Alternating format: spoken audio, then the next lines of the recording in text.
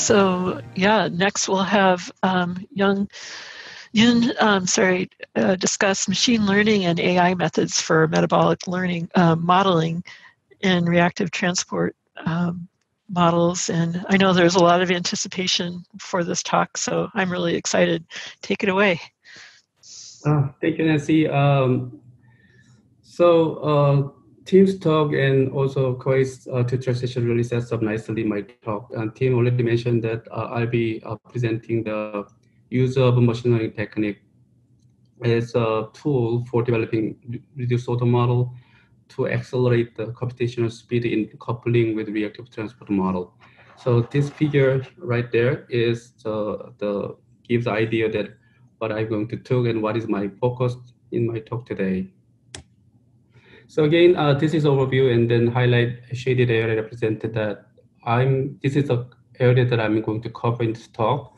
So I'll talk about how to utilize the genome skeletal model developed from metagenomes using K-base, and then running this model, FBA model, and generate data, and those generated data will be used to train machine learning model, in this case, neural net model. This neural net model will be used as a reduced order biochemical model for the coupling with reactive transport model for 1D column simulation as an example. So I'm not specifically using the p-protein for that coupling because this is what Koi covered, but I'm still will be talking about the coupling with 1D column that using the code generated by MATLAB myself. Okay, so I'll start with the motivation why I prepared this talk and also give a brief overview and reminder what is the FBA and DFBA. Although I talked about this yesterday, but I'll give a little more detailed perspective on those methods, and then talk about the existing ideas using lookup table for coupling with reactive transport model, direct coupling versus indirect coupling. These two methods came from Tim Scheib's group, and then one of them was led by Illim Fang. And then I talk about machine learning techniques for like a new tool for reduced order modeling. And then I'll give specific examples of how to develop reduced order model for BGC model, like biogeochemical model, also reactive transport model. So I think this is a grand challenge in subsurface biochemical research, as well as like more broadly, like environmental science ecosystem modeling. We want to build a molecular level understanding of biochemical function. And then here, bottom left is metagenomic data, metatranscriptomic, proteomic, metabolic data, really great source for building molecular level understanding.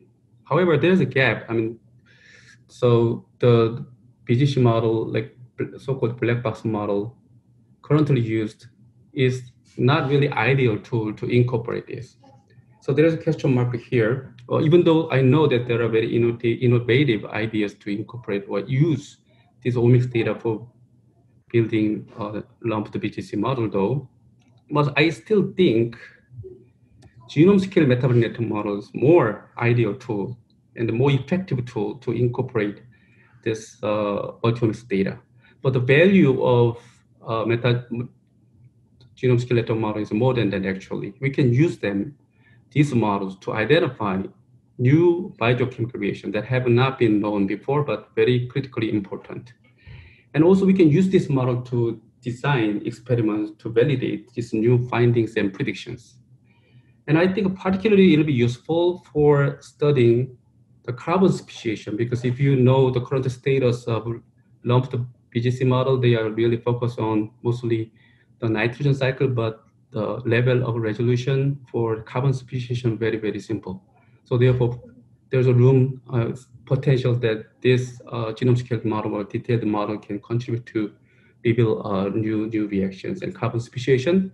And equally important, I think, for studying and modeling coupled carbon and nitrogen transformation, because the metabolic network model combines all elemental species there, not only carbon and nitrogen, but phosphorus and sulfur, and everything through metabolic pathway, that this pathway is already mass balanced and charge balanced and energy balanced. Therefore, you can look at those pathways and see how those key elemental compositions are coupled together through metabolic pathways. But there's one small problem we have in using this genome scale metabolic network model for reactive transport model. So this is a running FBA one time is not just not a matter because it just runs like a second scale. However, if you combine this model with reactive transport model like large scale, local scale, eventually global scale, this is really a heavy computationally heavy process. Therefore, that's the motivation of this talk. I want to talk about how machine learning technique uh, can be helping reduce computational burden and facilitating this integration. So please allow me to recycle some of the figures I have used yesterday. I hope you understand at the same time that it's not easy for me to make 4 talks over 3 days in a row. I know the team is making several talks as well. But anyway, this is challenging to me. But the reason I recycle this figure is not because of saving time, but because of relevance. I think this is one of the simplest toy networks I can use for explaining different concepts of model without changing much. Anyway, as a reminder, this is toy network. We have extracellular metabolized S substrate and B biomass and P product, and then we have intracellular metabolite M1 to M4. And FBA assumes steady state for entire reactions, entire compounds, like including intracellular as well as extracellular. And then the bottom there is the mass balance equations for intracellular reaction, and conveniently we can represent them as a vector n dot r equals 0 is a vector matrix representation. And then FBA performs linear programming to identify or predict the flux distribution within this network by maximizing biomass production, R5 in this case. But yesterday, Jeneka and Chris and me clarified that any functions, fluxes, or their combination can be chosen as objective function. So this is just an example. I mean, you can think about different types of objective function, of course. But here, in case we want to determine flux distribution, when we maximize biomass production, we have to constrain one of the reaction there. Otherwise, the solution becomes infinite. Therefore, most frequently, people constrain uptake rate of substrate, R1 in this case. So then linear programming is formulated like this, maximization of biomass, in this case, R5, such that, so we have an inequality constraints NL equals 0, bottom there, and also constraint, inequality constraint, R1 can change from 0 to 1. 1 is just an example. Under this constraint, we can solve linear programming problem. I know the solution in this simple case. The pathway that will optimize or maximize the biomass production will be just along this straight line. This is a R1, R3, R5 should be 1, and all other fluxes should be 0. This is clear. Now I talk about DFBA, dynamic FBA. It's a little bit different. First of all, DFBA assumes steady state only for intracellular reactions, that is M1 to M4. Still, it accounts for dynamics of extracellular compounds S and biomass B and products P. So the steady state equation for intracellular metabolized N dot R equals 0 is still valid. We can use that. But what changes in this case is that upper bound of R1. Still, we want to maximize R5, but R1 is constrained by their kinetics.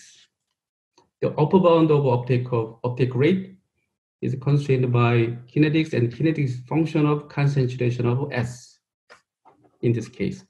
S is in turn a function of time. Therefore, their upper bounds change in time because environmental condition changes.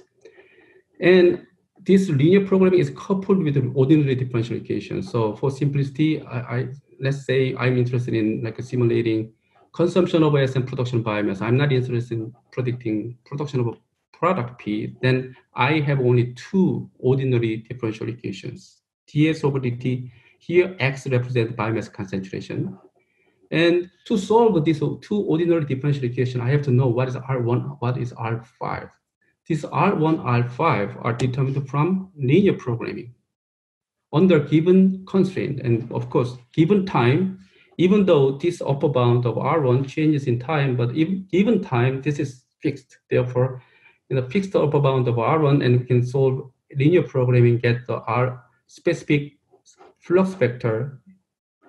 What I need is R1 and R5 again, and R1 and R5. Then I insert and plug this value into this equation. Then now I'm ready to solve ordinary differential equations. By solving ordinary differential equation, I can provide like what is the next time concentration of substrate S. And this S will be used to update the upper bound of uptake rate here. Then this cycle goes on. This is very simple but fascinating idea and a well established algorithm. So more specifically, if you consider batch reactor, and then here left hand side you can see two batch reactor, but it's different time T and T plus delta T. I indicated their concentration change in time by different colors. So from blue to light blue, and then this is the workflow that you can follow to solve to simulate the FBA model.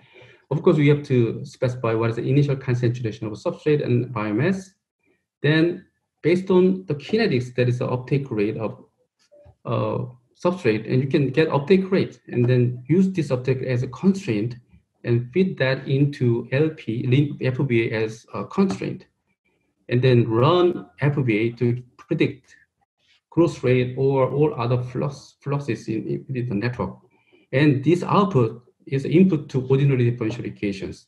And then you just repeat cycle until that your batch time reaches the pre-specified ending time.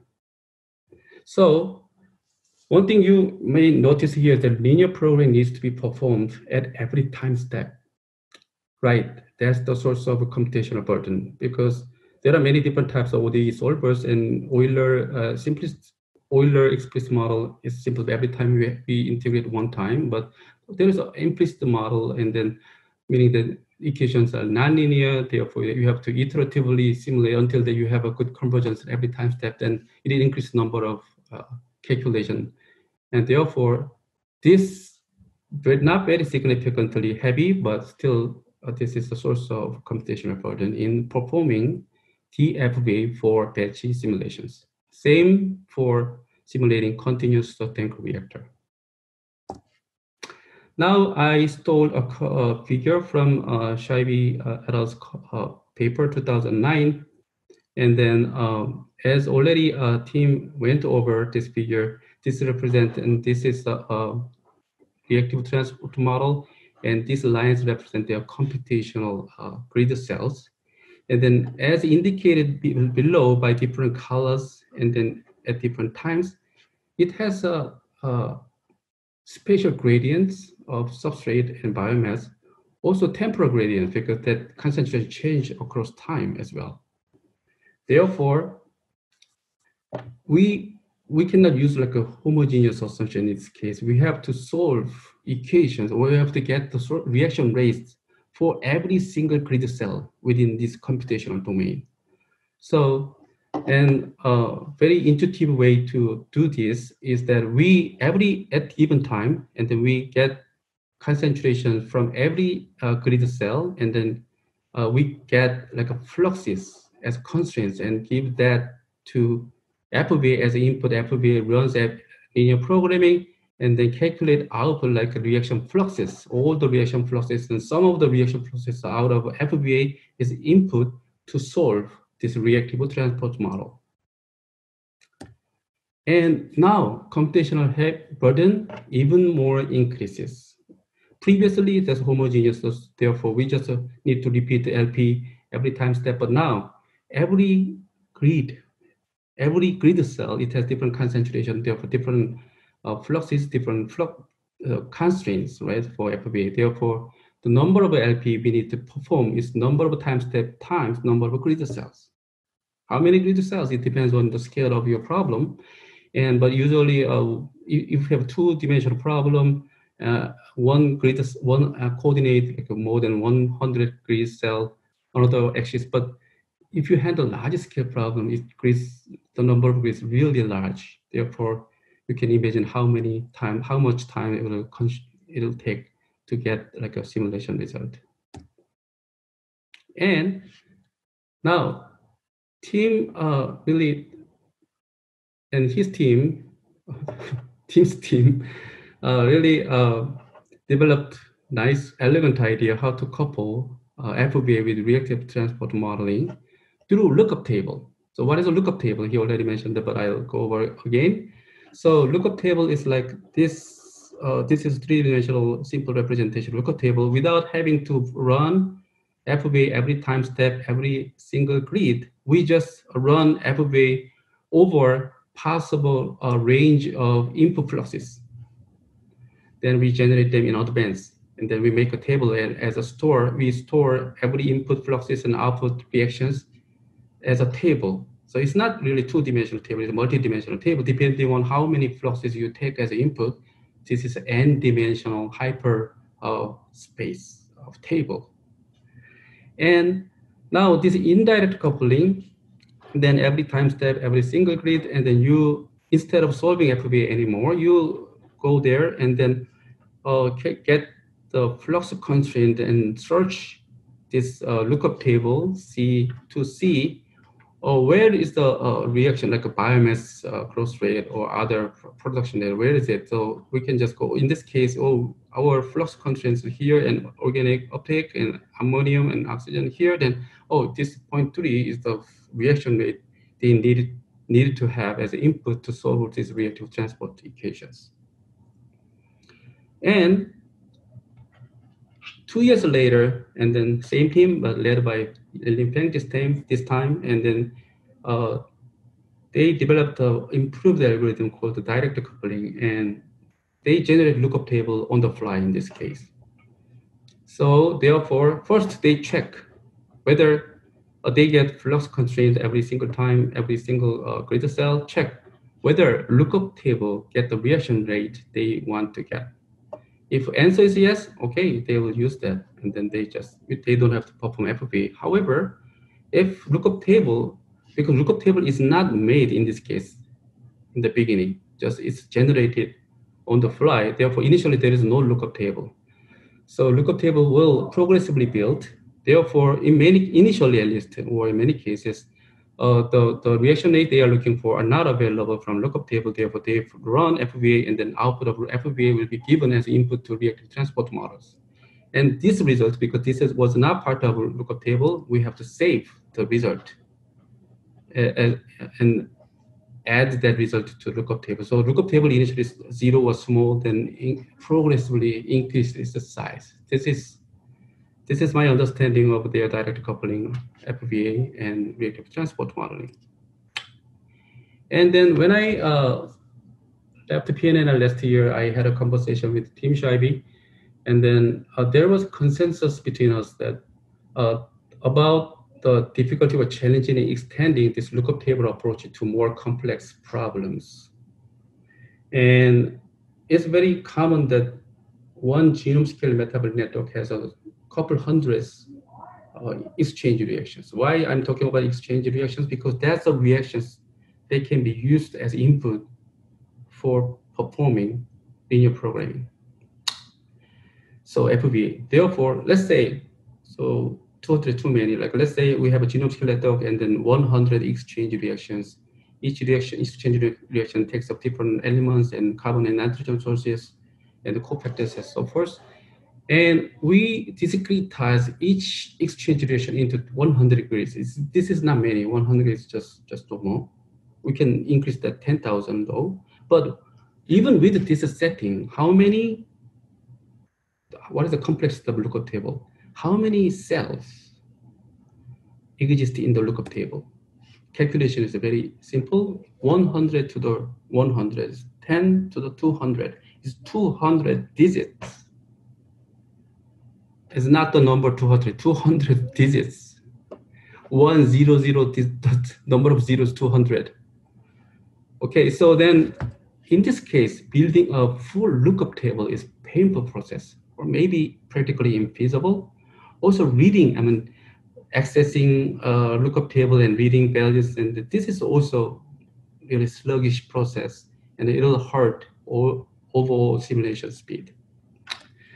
So that's why that motivated work, and then I really inspired by the team's suggestion. Then I was looking for opportunity to implement this idea, and recently I did. And then so instead of a lookup table, then we can use machine learning in this case, neural network model. Neural network model has the same input and output as lookup table. Input are like any uptake rate of interest, like organic carbon, ammonium, nitrogen, and oxygen. Output is growth rate in this case for simplification, but we can increase the node, output nodes, the input nodes as necessary.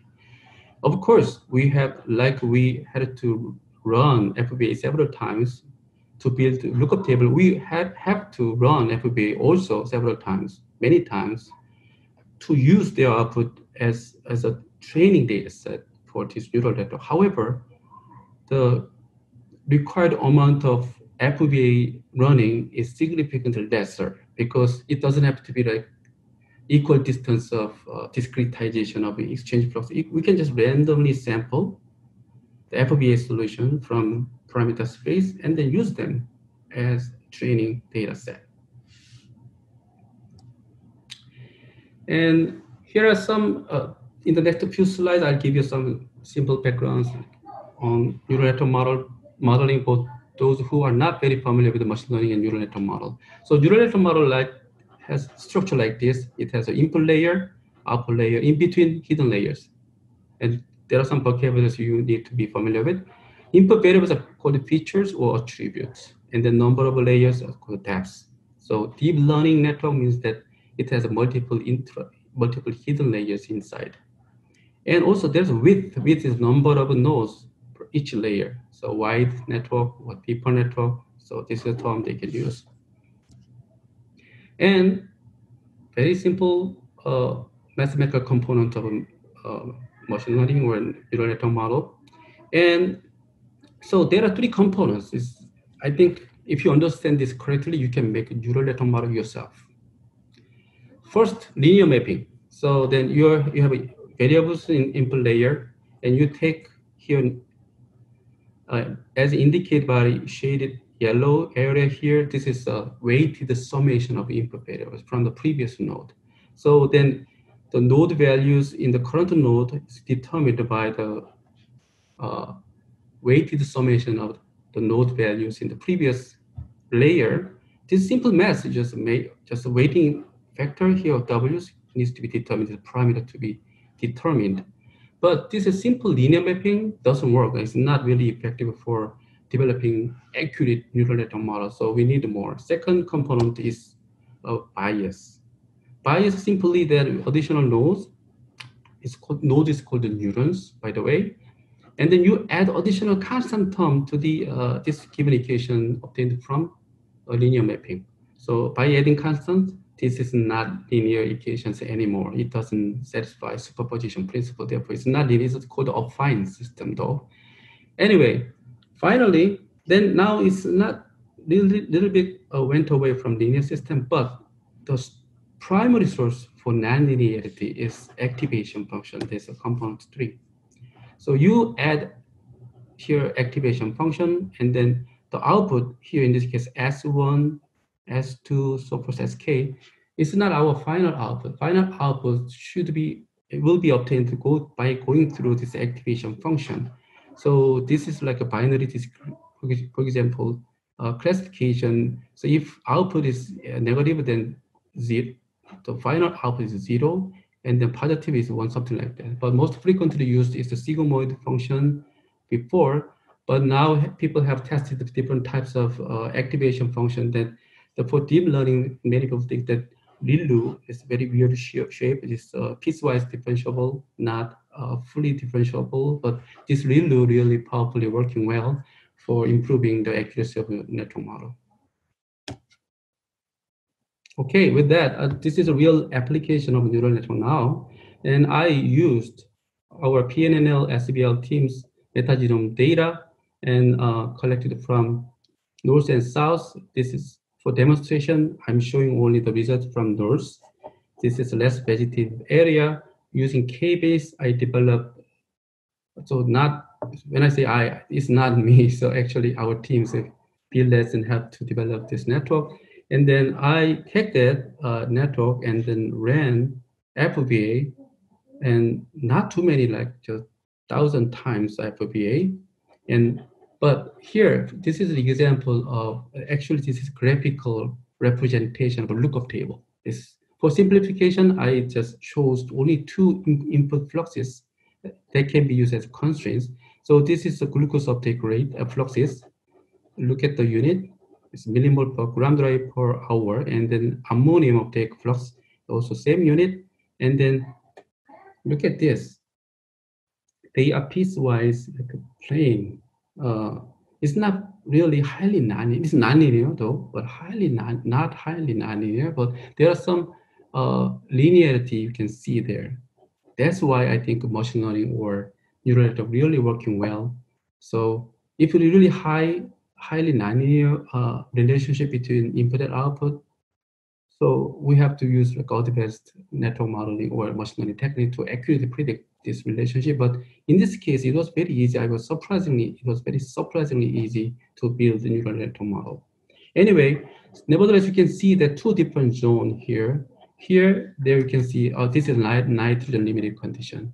So when nitrogen concentration is here, then you can see the relationship between glucose uptake and nitrogen uptake biomass is like that, governed by this plane.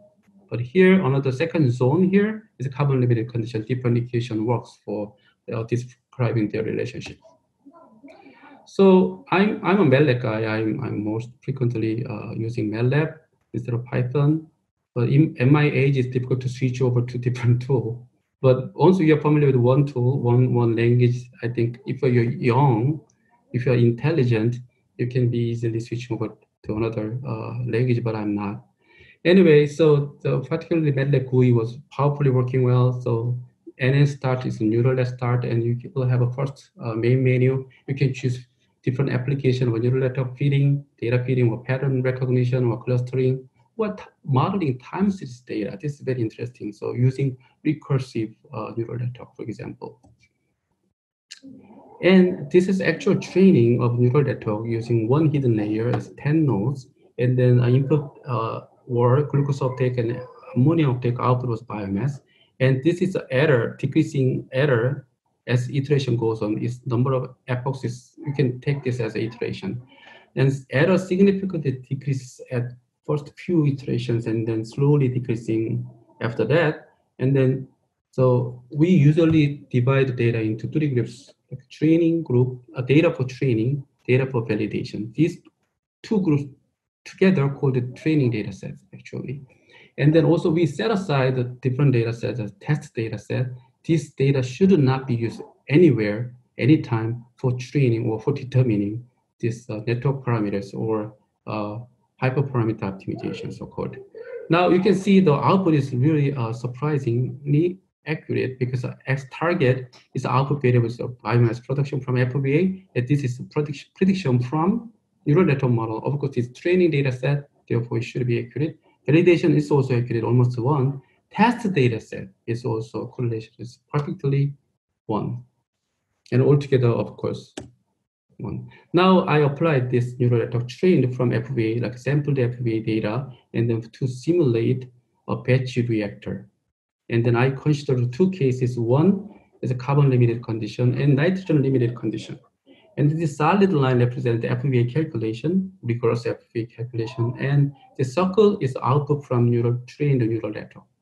So this to realize carbon limited condition, with this, I have chosen carbon limited condition concentration based on the three-dimensional lookup table I have shown to you in the previous slide. And then I chose that, and then see glucose and nitrogen, they are consuming together. And when glucose is depleted, cell could not grow. Means that ammonium is not depleted, but could not be used anymore because cell cannot grow anymore. This is carbon limited, that's why. And nitrogen limited, we start from lower concentration ammonium. Therefore, ammonium is depleted earlier than glucose. Therefore, after that, interesting is this model still showing that biomass production. I checked with that. I never paid attention to that. Sorry about that. But interestingly, this is also not only the output from neural network, but also from FVA. But I checked with that. Probably others carbon nitrogen sources are using for that. Anyway, so now I talk about the use of neural network for reactive transport model. There are three ways actually. One, as a basic idea, we can replace FVA calculation with neural network. This corresponds to replacement source term reaction rates in reactive transport model. Second, we can replace reactive transport model itself with the neural network, meaning that replacement partial differential equations itself. How we can generate data by simulating reactive transport models and then use those data to train neural network model. Third approach is that we use numerical approach method. I think team slightly talk about this, but there are, so the most commonly used method for solving partial differential equations is the method of lines, meaning that we discretize all the derivative terms into algebraic equations except only one variable, in this case, time derivative. Therefore, using the method of lines, we can convert partial differential equations that contains derivative, time derivative, and special derivative into a set of ordinary differential equations by converting special derivative terms into a set of algebraic equations. Therefore, typically we use finite difference method, finite volume, finite element, and boundary element. However, it is possible to use neural network model because neural network model is an algebraic relationship between input and output. We can just put there and then to convert. You can take a derivative over derivative with respect to variables for these algebraic equations. You'll get like algebraic equations as outcome. Anyway, but I'm not covering this. I have not tested this third idea. I'll just focus first two ideas in this talk.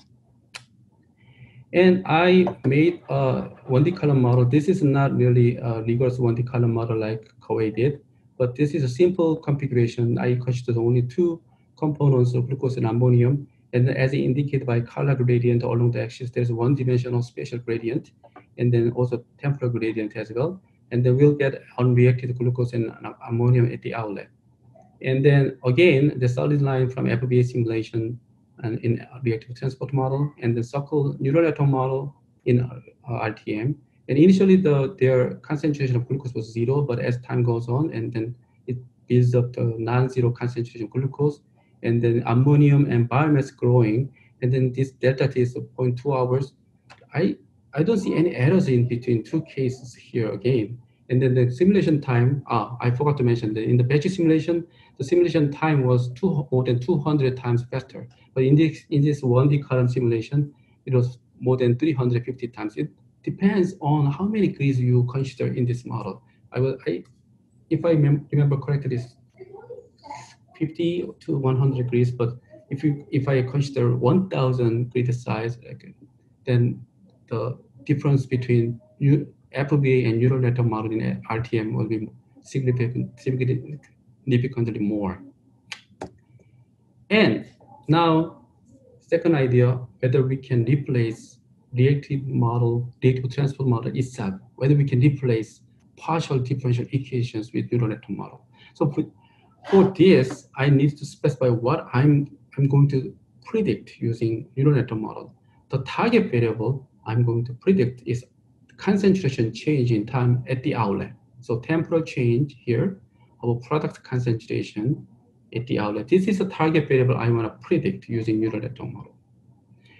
To determine this temporal change of product concentration at the outlet, there are several variables we need to specify. In real 1D column experimental system, we have to know what is the inlet concentration of carbon and nitrogen sources. Second, what are the flow conditions like velocity and also parameters that affect velocity and then residence time, like dispersion coefficient, porosity, permeability, geometry, etc. But in order to train the model, and I'm not using these parameters there, so except velocity. or not velocity at all. So actually, I have taken 3 input parameters, okay, features to train neural network model in this case. There is inlet concentration glucose, same as this, and inlet concentration ammonium here. But instead of this, a bunch of parameters that affect flow conditions, I have taken the resistance time distribution as a new feature for training the network. So velocity, dispersion coefficient, porosity, permeability, gem, they will all affect their resonance time distribution. This is like how long the particle, inert particle will reside or stay inside the column, inside one D column. That's the definition of resonance time distribution. Then this is my simulation of a resonance time distribution is cumulative way. So cumulative resonance time distribution. And then by changing velocity, and this in this case, I have just only 2 parameters. Dispersion coefficient that changes from 0 to 2 meter square and per hour, and velocity with 0 to 2 meter per hour. This is a really wide range of variables. And then I randomly pick up this variable and then simulate so-called cold flow simulation because there is no reaction. This is enough. Without reaction, I just simulate just reaction to get this cumulative resonance time distribution. And this is a testing, like this is a new data and I never used for training network.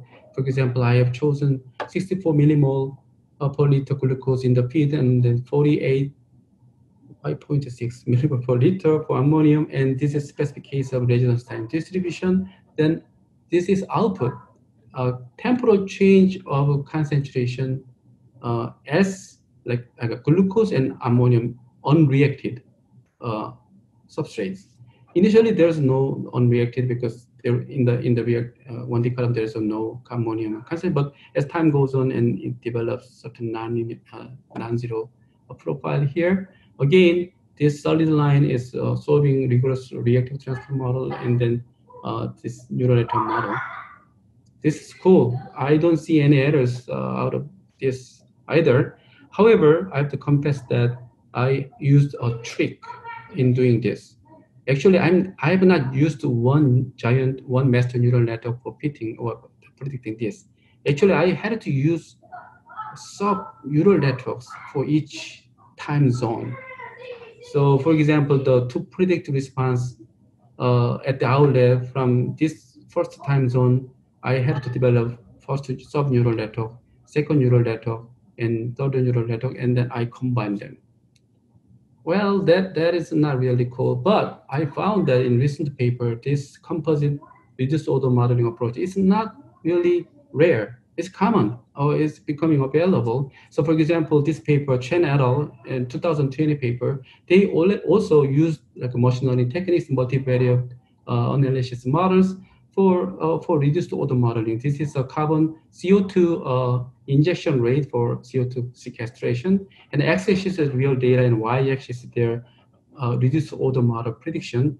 But this is the result when they use one reduced order model. But if you look at the right-hand side, it's a log scale. Data is dispersed when this range of CO2 injection rate is small. This is strikingly similar to my situation. So therefore, what they did is that they divided this injection CO2 rate into subdivision and developed 4 different sub-reduced order models and finally combined them like that. So they called this is a Frankenstein's Ramster model. Ram represent reduced order modeling, similar to like a Frankenstein's monster, Ramster. It's fun. All right, so this is a summary slide, and I talked about machine learning for more scalable BGC and reactive transport modeling, and then I showed how I can build a reactive transport, the neural network model based on FBA simulation, and to replace the reaction rate terms in reactive transport model, or even I can replace the reactive transport model itself based on based on boundary conditions, and then also residence time distribution to predict the outputs. Or in this case, I think I had to use a set of sub-reduced order models, but in the future, I'm going to test what if I test a more deeper neural network. Deeper neural network has many more internal hidden layers and many more also wider network. There's some more nodes per layer. This may improve the prediction accuracy. So finally, this is my final slide. And then we previously provided workflow for incorporating metagenomes and all the way to develop a reactive transport model. The challenging part was here, as boxed here, how to link this flux balance analysis to biochemical reaction and reactive transport model. But the work I have presented today is really open a new possibility to enable and seamlessly connect FVA and then reactive transport model and biochemical model. This workflow, we name it the MAGIC, metagenome map integration into ecosystem models. All right, that's it. Do we have time for questions?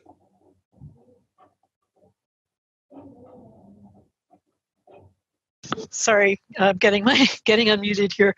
Hyun, that was just wonderful, and there are lots of questions, both in Discord, which you might need to address, during the break or something. But there were a few questions coming up on the chat here, and here's a question: for generating the training data set for the neural network, it should be required to do this only once for a particular organism or a specific community composition. So can you address that? And then there's more. It depends on how modelers want to formulate the model. If the modeler wants to develop one supraorganismal network, and then I think still I think compositional information will be helpful to train the network better. I think in either case, initially I thought, okay, the compositional information important only for we develop species level interactions, but both cases they are useful. But so in this case, I assume that really that we have only one network, but if you want to look at predicted interactions, species interactions, and their compositional effect on biochemistry, I think you better add the compositional data as input as well. Okay, that sounds great. And what is the time effort required to train the data set? It's surprisingly short. So we are currently in a stage that we can use K-base for training neural network model. I trained neural network myself on using MATLAB. It was very short. I just minutes. Believe it or not, minutes. But K-base it was short. June have to test that. Also, it was very short.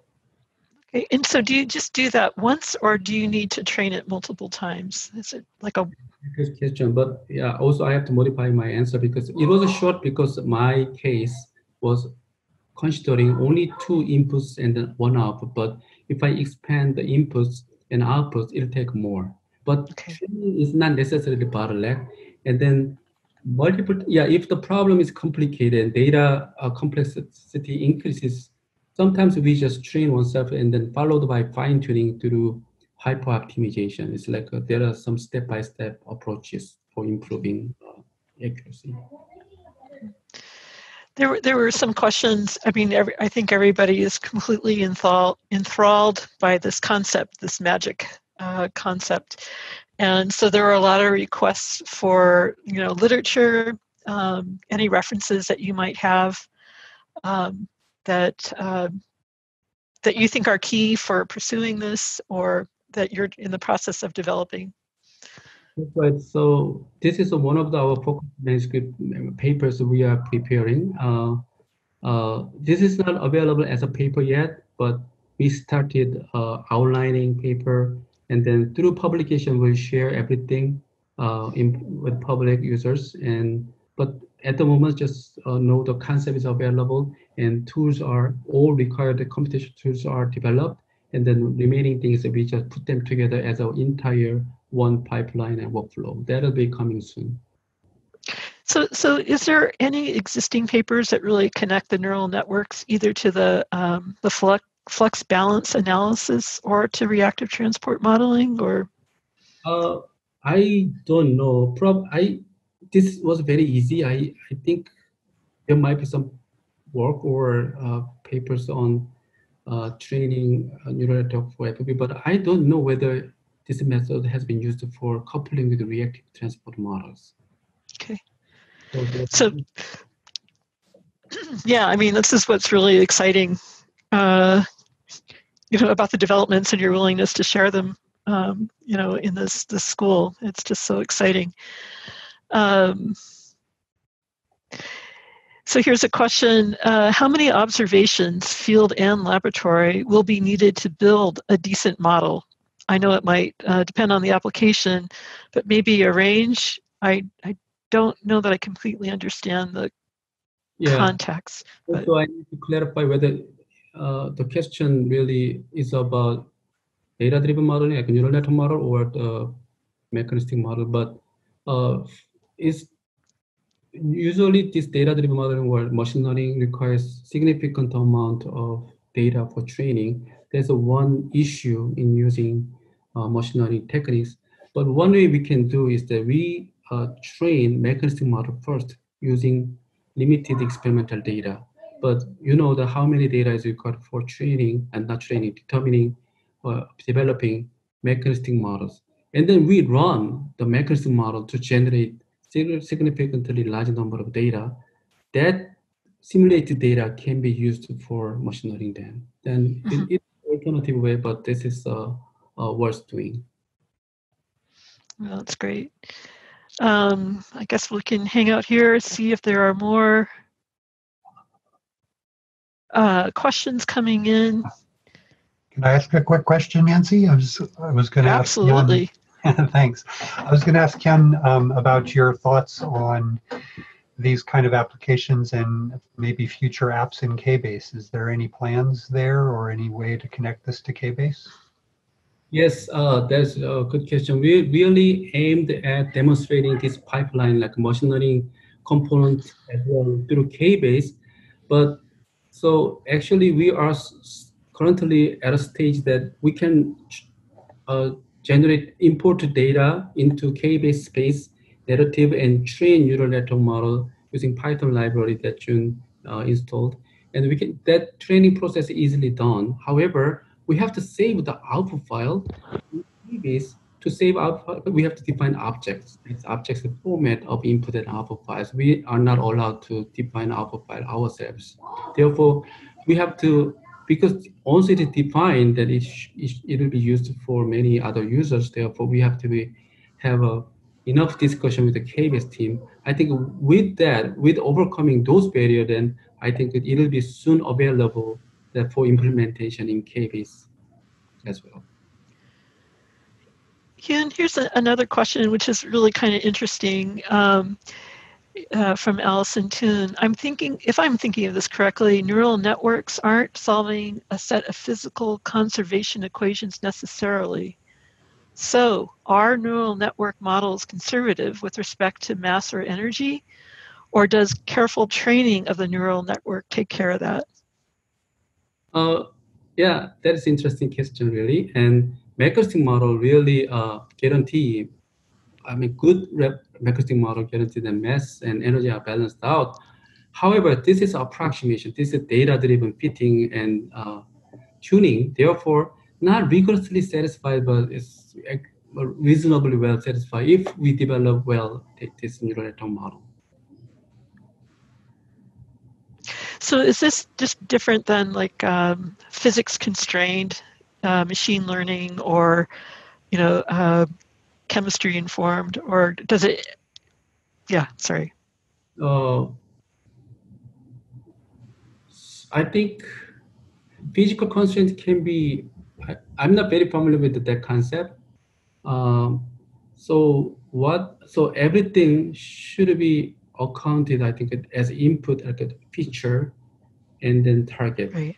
Therefore, we can account for physical constraint through features and then output variable. Therefore, indirectly we can account for that, but still rigorous mass balances may not be observed from this data, but error might be small though if we develop good models reasonably well. But there's a lot of way to synergistically combine mechanistic models and then data-driven modeling in that sense.